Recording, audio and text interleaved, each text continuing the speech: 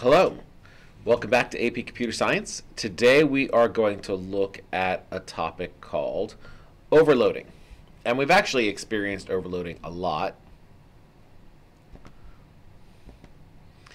The definition of overloading is when a program has more than one method with the same name. So when we think about some of the other things that we've done in the past, we've actually done this with other methods. Each method does the same kind of operation. If we think about a method we've looked at like println takes many different kinds of arguments, and all of them print that information onto the screen as a string. But println can also do calculations, it can do all kinds of different things depending upon the arguments that are sent to it. So the operation happens based upon the set of data that gets sent to it. Another example would be the substring method. When we looked at this, we saw that it takes either one argument to be mapped to the parameter, or two arguments to be mapped to the parameter. Both of them return part of a larger string, but the arguments get mapped to a different set of parameters.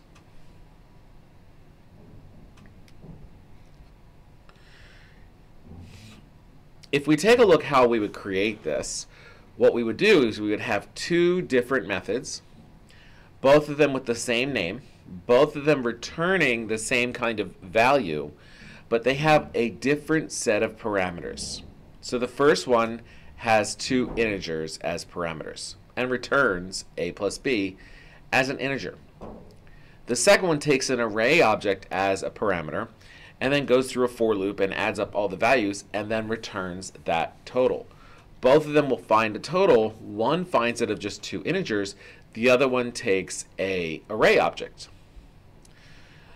When we run them, this is how they would work. The first one, we have our two integers. We call sum from the main method.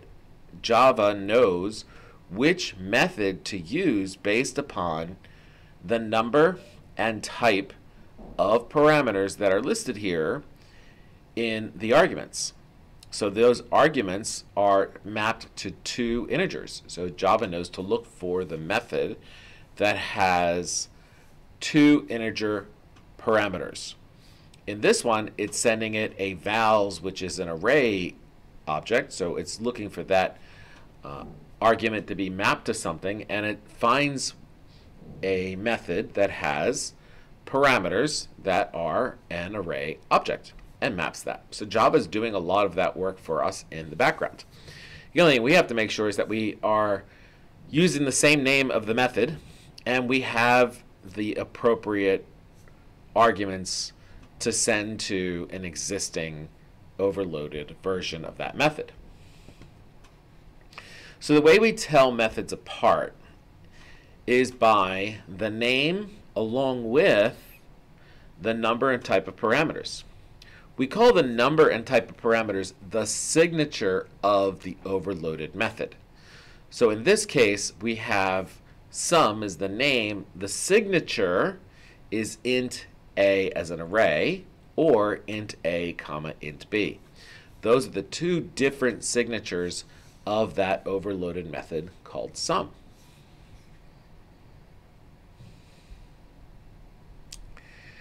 Be aware, the signature does not include the return type.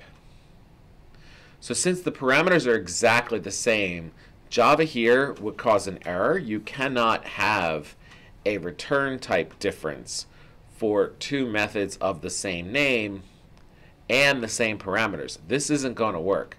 Java is going to have an error here because, in essence, when you're calling the method, and let's say you're saying add 5, there's nothing in that call to add 5 that tells Java which return method it should be using. So when you think about it that way from kind of sort of Java's perspective and utility, it makes sense that Java can't do this. Java can't have two different return types and have the methods with the same name and the exact same signature. That just isn't going to work. So I'd like you to give it a try. Pause the video. Write two overloaded methods called max. The first one should find the max of 2 integer parameters. The second one should find the max of 3 integer parameters. Now there's a little trick here. If you think about it, you can use the first version to finish the second version. Pause the video, give it a try. Okay, we're back. So if we take a look at this,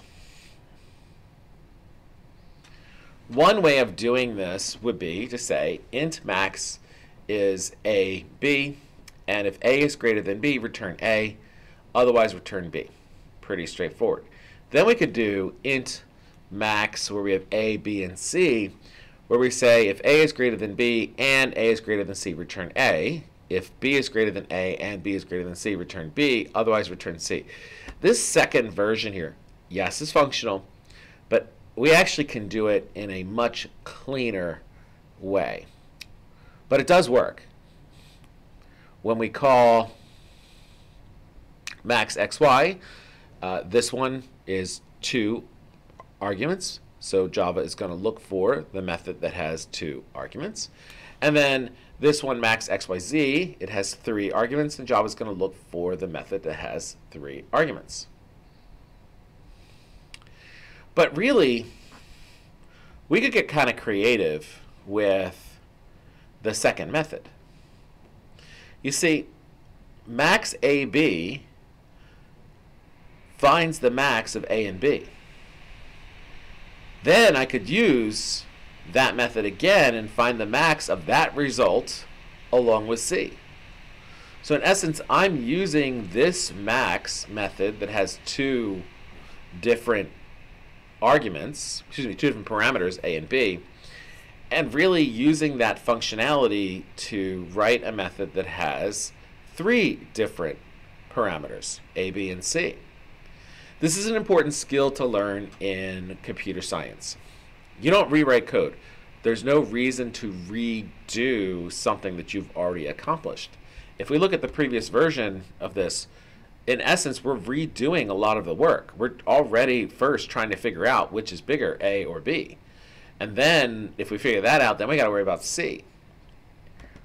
And in reality, we already have a method that does that. We already have a method that determines which is bigger, A or B.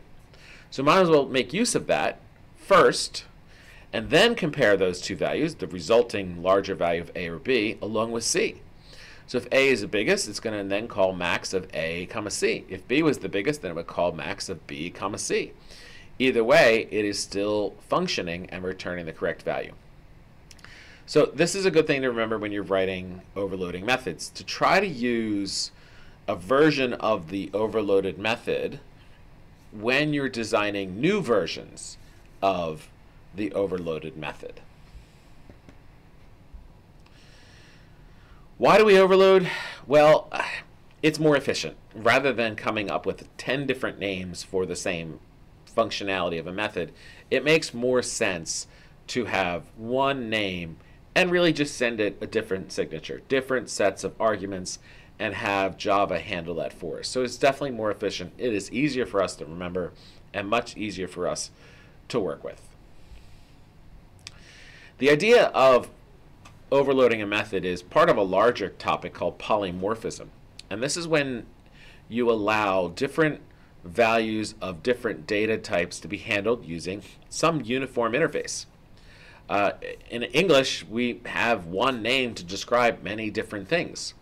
On the computer, you might have a mouse click, and depending upon where you click, that's going to perform many different actions. So the next thing I would like you to do is take a look at the practice assignments here, try the exit ticket, and I will see you next time.